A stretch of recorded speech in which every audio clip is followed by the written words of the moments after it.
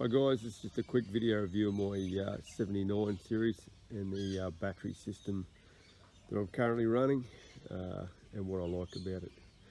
Up top I've got 160 watt permanent mounted solar under the water tank up there in the rack that feeds into the DC-DC controller in the back. So this is my third setup I think on this 79 series. I've gone lithium this time. Rang up and talked to the guys at Enerdrive at my generator about the Enerdrive gear and told them what I wanted, and they came up with a few solutions I hadn't thought of. So I had three main components when I looked at this system. One was the cost, one was the weight saving, and then obviously it had to do what I wanted to do and reliability. So in here, I was talking to the boys at my generator. I went with a 240 volt AC charger, 40 amp, and a 40 amp DC-DC with the solar input as well. Off the 240 volt charger, I've run a second cable out here, which is a bit of an experiment at the moment. It's like an extension cable that I'll plug into the other Enerdrive battery I've got in my boat that powers my Minn Kota. So they're both running off battery bank 1, and it's just a matter of turning that breaker on after I turn that breaker off, just to isolate which battery the power is going to. So I haven't cranked my car up this morning. It's been sitting here overnight. It's probably only down about 90 amps. I run a 200 amp lithium battery, got one permanent 40 litre angle in here, running 24/7, and on this slide here there's usually a second 40 amp angle when I go away. So I'll just hit the key and we'll see what sort of happens. Like I said, the battery's probably only down to 90% overnight. You can see there that the DC-DC's kicked in as soon as the car's started up. We'll give it a minute and it'll probably show what sort of voltage I'm in, what sort of amps, rather than that battery. So you can see there, comes up pretty quick. Currently the battery's at 13.3 volts, not fully charged. Looks like it's putting about 19 amps already. Car's just sitting there idling.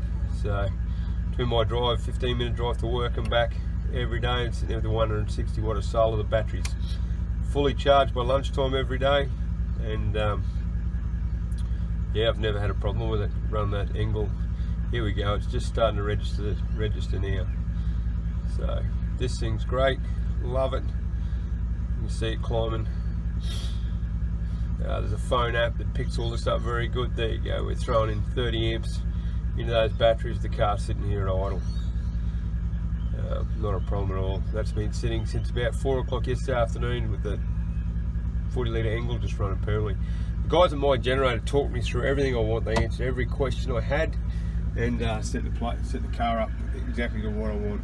So off that, I just run a couple of lights. There's a light up in the top there. We'll just take you around the other side of the car.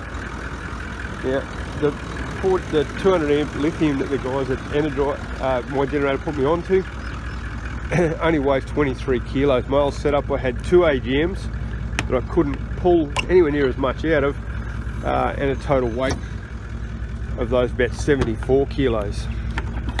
So this setup much lighter, and a third again battery, for 50% again battery powder. So you can see there I've got the 40 litre angle there which runs permanent, and the travel buddy oven for lights and stuff under the door. So in this box here, this box is only 580mm wide, the front box. There are 2 separate boxes on this 79 series.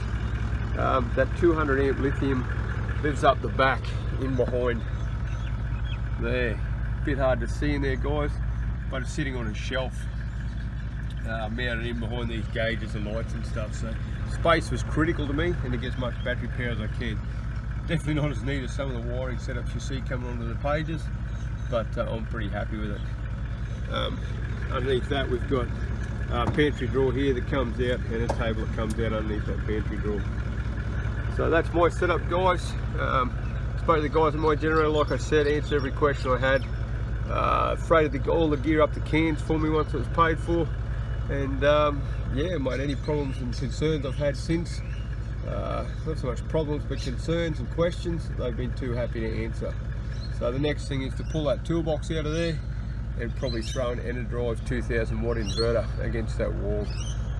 Okay guys, that's a bit of the gear I got. If you've got any concerns, ring the guys. If you're thinking about going lithium, ring the guys at My Generator. They'll answer all the questions you've got, and I love the Enerdrive gear they supply.